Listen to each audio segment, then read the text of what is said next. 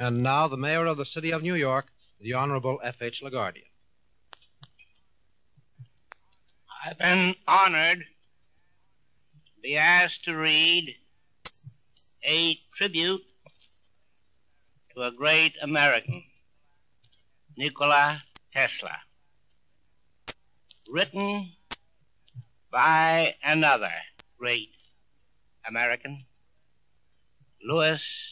Adaleigh, both natives of what we know as Yugoslavia, but coming from different parts.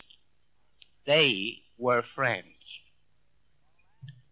On last Thursday night, here in our city of New York, a man who was 87 years of age died in his humble hotel room. His name was Nikola Tesla. He died in poverty, but he was one of the most useful and successful men who ever lived. His achievements were great and are becoming greater as time goes on. Nikola Tesla could have amassed hundreds of millions of dollars, could have become the richest man in the country, in the world, if he wished for riches. He didn't.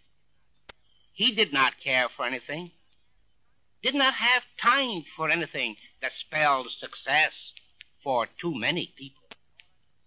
Nikola Tesla was a great humanitarian, a pure scientific genius, a poet in science. He did extraordinary, amazing, miraculous things during his life among us. He did them simply to serve mankind. And for his services, he did not want anything. Money, he didn't care for it. Honor, who was anybody to honor anybody else? That was his attitude. Gratitude, he did not expect or demand it. Nikola Tesla did not care to be paid for anything he did for the human race. He simply functioned according to his natural genius, which came to him in the land of his birth, Yugoslavia, as a son of his mother. Now, this extraordinary man is dead, or so they say.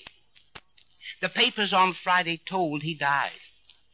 His body was found still on the bed in his little hotel room in this city.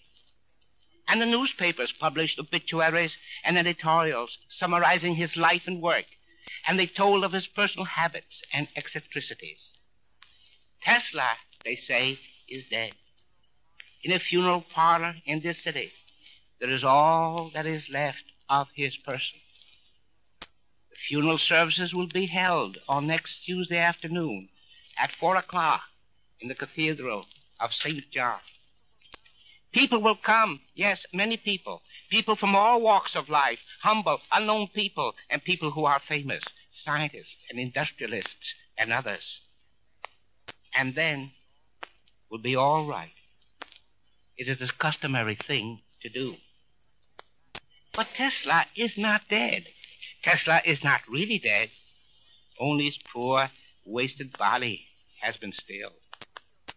The important part of Tesla lives in his achievement, which is great, almost beyond calculation, an integral part of our civilization, of our daily lives, of our current war effort.